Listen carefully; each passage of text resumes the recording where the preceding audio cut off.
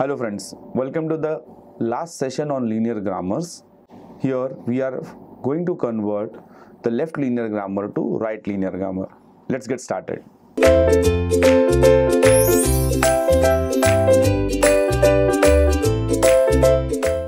So now friends, if you observe the procedure for conversion of LLG to RLG, it is exactly same as we saw in the previous video. So we are not going to do something new over here.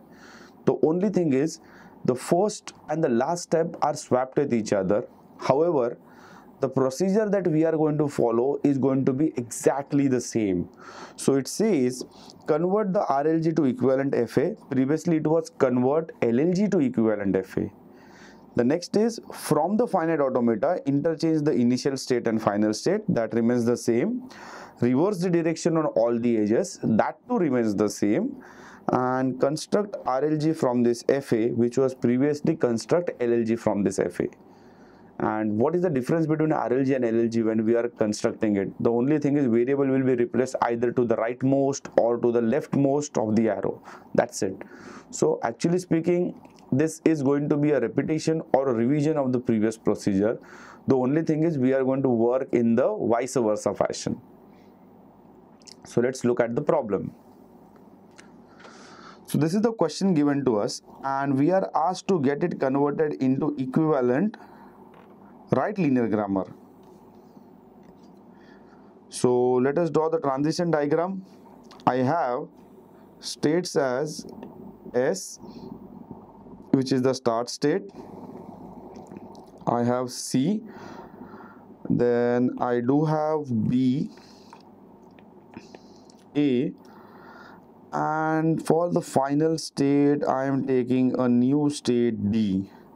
So now S on 0 goes to C, S on 0 goes to A, S on 1 goes to B, and A on 1 goes to A on 0 goes to C, A on 1 goes to B, then we have A on 0 going to the final state.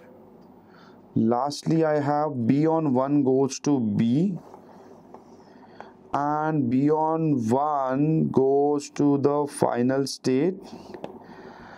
Then C on 0 goes to A. So C on 0 is going to A. So that completes my construction.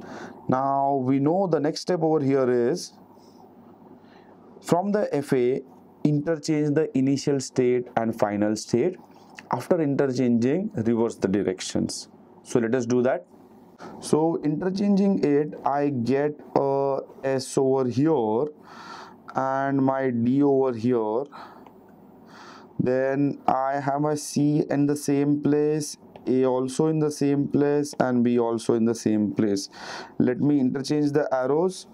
That is the start state. This 0 is going to come over here.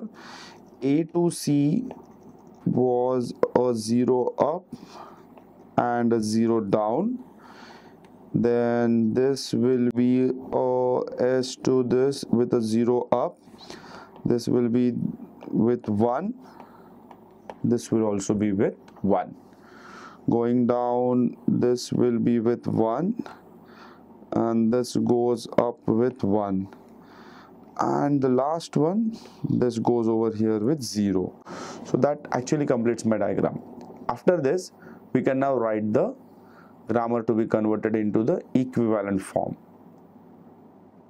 So my step number 4 says construct the right linear grammar from this finite automata. So let's do it as the final step. So I'll write the productions over here now. So let me utilize this space for writing the productions. So I have to convert it into right linear grammar starting with S. I say S on 0 goes to A, S on 1 goes to B.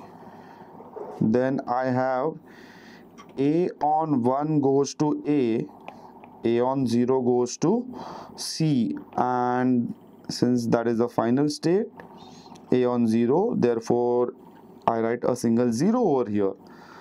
Then I write the transitions for B.